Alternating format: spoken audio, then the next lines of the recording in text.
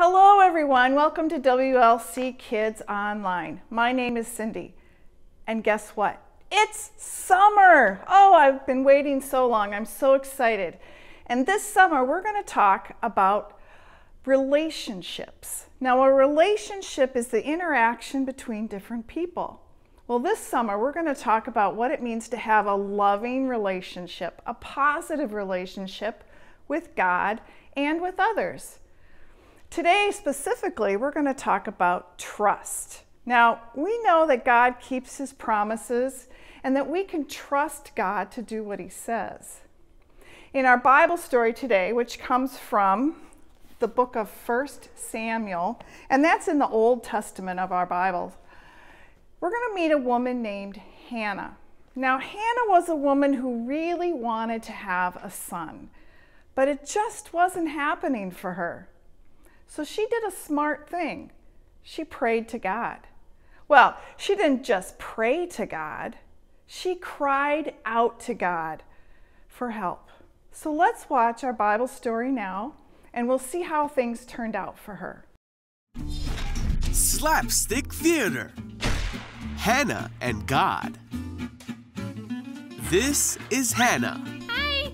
Hannah was married to a man named Elkanah. Hey! But they were not able to have any children. This made Hannah sad. Aww. It's okay. Come on. Every year, Hannah and Elkanah would go to the house of the Lord at Shiloh to pray to God and offer sacrifices. Hannah would cry out and pray to the Lord. She told God that if He gave her a son, she would give him back to Him and that her son would serve God all the days of his life. Hannah was so upset that one of the priests, Eli, thought there was something off about her. But Hannah told him that she had been praying because she had a broken heart. Eli told her, "May the God of Israel grant the request you've made." Thank you. And then Hannah was no longer sad. In due time, Hannah became pregnant and gave birth to a son. Yeah! She named him Samuel, for she said, "I asked the Lord for him." Hannah did as she said she would, and once Samuel was a little older, she took him to the temple. Hannah prayed and gave thanks to God, and Samuel grew up in the temple serving the Lord.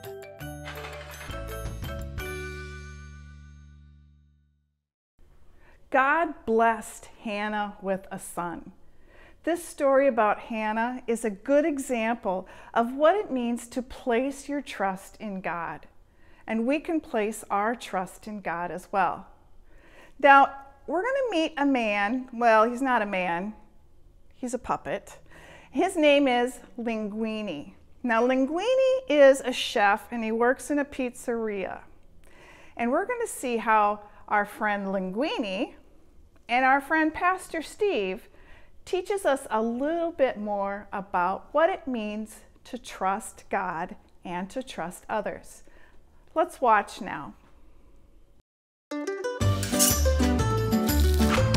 This is Linguini's Pizza of the Day with Pastor Steve. Hi guys, I'm Pastor Steve. And I'm Linguini. Welcome to my pizzeria. And today we're learning about a very special word. And I will be making a very special pizza. Tell me, Pastor Steve, what is the word? I can be making a pizza out of anything. Wow, okay. Well, today we're going to be learning about the word trust. Ah, that's a good word. Let's make a trust pizza. Can you do that? Yes, I can. Trust me. Ah, good one. Good one. Here we go. You teach, I'm making the pizza. All right, so to trust someone means that you believe that they're going to do exactly what they say they're going to do. This is a very good. Tell me, do you trust me to make a delicioso trust pizza? Sure I do. Then put this in the oven. Okay. Careful. Are you sure this is going to turn out okay? Absolutely. All right, we'll try it out. Here we go. In the oven. Now we wait. So tell me more about the word trust. Sure. The important thing to remember about trust is who we put our trust in. Though what do you put your trust in? I put my trust in God because God will never let us down. You see, we can also put our trust in people, but sometimes people do let us down, and sometimes things happen that we wish didn't happen. Yes, this is a very true. One time I burnt a trust pizza. Oh, it was boy. no good.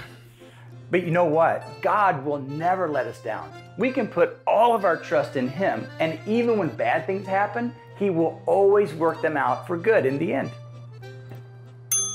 Ah, I hear a good sound. It's a ding. The pizza is done. Pizza's ready. Here we go. Check out the pizza. Bring it on up. Wow! Wow, Linguini! You did exactly what you said you were going to do. I told you, this is a trust pizza. It really is. And you know, we need to remember to always trust God. And eat lots of my pizzas. And eat lots of your pizzas. We love you guys, and we'll see you next time. Adios. See ya! Oh man, that pizza looked really good. Would you like to have one of Linguini's famous pizzas? I know I would. Wait a minute, what's that? Well, look at here. We got delivered one of Linguini's pizzas. Let's open it up and see what it looks like. Ah, it's our word of the day, trust. Pastor Steve helped Linguini learn that we can trust God no matter what. God loves us and will always do what's best for us. We can trust God, and the way to start is to pray. So let's pray right now. If you would fold your hands and bow your heads, let's pray to God. God, thank you for loving me and for making me. Help me remember that you always keep your promises. I want to trust you with my whole heart. I love you. Amen. So this week, let's work on trusting God. Now, that's not always easy, but you can always go to God in prayer. Now, I want you to stand up, and we're going to close our time together with a worship song. And we will see you next time. Have a great week. Bye. No, I won't be afraid.